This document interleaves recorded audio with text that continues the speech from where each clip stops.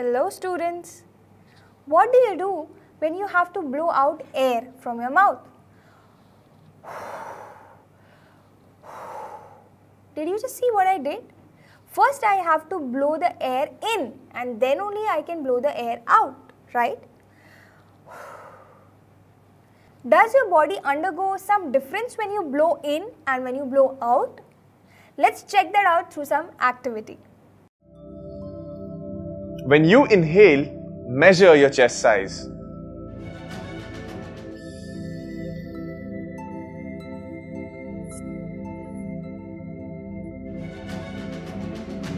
And when you exhale, measure your chest size again.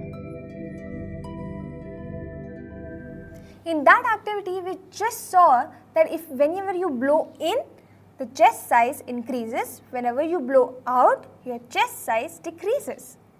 This happens because when you blow in, you have to accommodate a lot of air inside, due to which your chest size increases. And when you blow out, the air has to be pushed out, due to which your chest size decreases. Alright, now let's understand some more things. This is called one breath. This is the second breath. So what you do is, just keep your finger under your nose and breathe normally.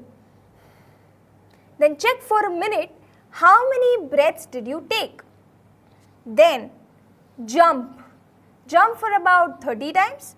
Then check again how many breaths do you take in a minute. You will find that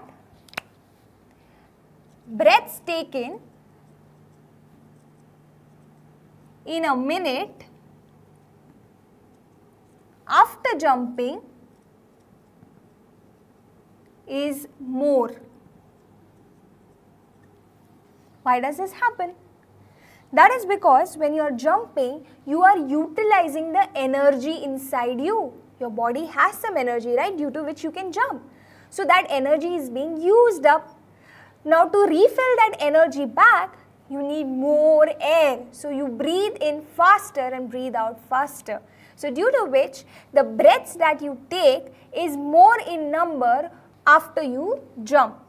Alright, so be it any activity, you play, you walk faster, or you do any activity, the breaths will be more as compared to the breaths when you sit somewhere, when you're relaxed. Alright? Now, have you noticed one more thing after jumping? You must have felt some tick-tick in your chest. Thug, thug, thug, thug. And the tick-tick is something similar to the tick-tick you hear from a clock. So is there a clock inside your chest? No. It's your heart that is beating. So that beat is just like the tick-tick of the clock. And that beat is called heartbeat. Alright. You must have also noticed that many a times when you go to a doctor uses a special instrument to hear something from your chest. And that is called the doctor's stethoscope. Stethoscope. Now using this stethoscope, the doctor is actually hearing the number of heartbeats. The number of heartbeats in a minute, which is normal, should be 72. Something up or down tells the doctor that there is some problem. Okay? But even when you jump, when you do some work, the heartbeat is going to be faster. Alright? But for a patient who's not jumping, who's not doing anything, the heartbeat might be less or might be more. Alright?